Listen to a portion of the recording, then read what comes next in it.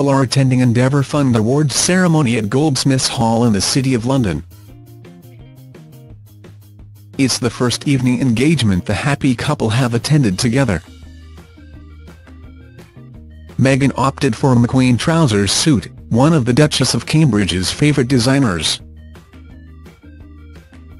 She's still finding her feet as she settles into life as a member of the royal family, and this evening Meghan Markle was careful not to tread on any toes as she opted for an understated black trouser suit for her first official evening event with Harry.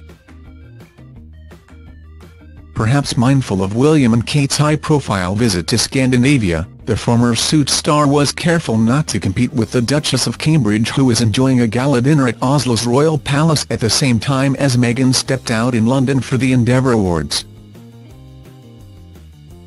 The bride-to-be opted for a slick-tailored number by Alexander McQueen, one of the Duchess of Cambridge's favourite designers, teamed with a £196 silk crepe de Chine boss bodysuit from Tux Bodywear, which is a top and underwear in one. Meanwhile in Oslo, the Duchess was also sporting a McQueen creation of a very different kind, wearing a dreamy Grecian-style blush gown with crystal embellishment, jaw-dropping diamond earrings and the bracelet the Queen wore on her wedding day.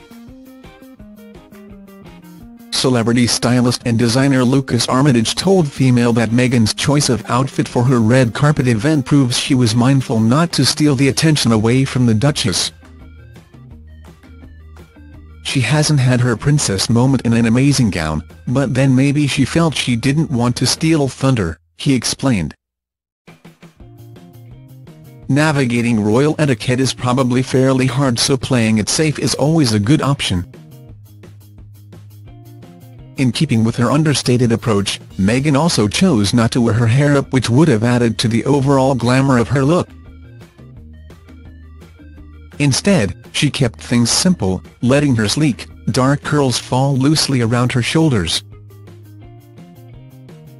Prince Harry and Meghan Markle are attending an awards ceremony to celebrate the achievements of wounded, injured and sick servicemen and women. The engaged couple will meet the nominees, who have taken part in sporting and adventure challenges, at Goldsmiths Hall in the City of London.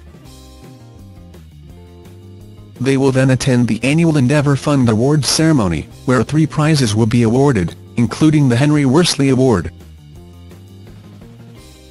The prize is named after the late explorer, who died in January 2016, just 30 miles from completing a solo crossing of the Antarctic. Lieutenant Colonel Worsley, a career soldier and veteran polar adventurer, had been raising money for the Endeavour Fund on the expedition. The fund is a project led by the Royal Foundation of the Duke and Duchess of Cambridge and Prince Harry, which aims to help servicemen and women through physical challenges.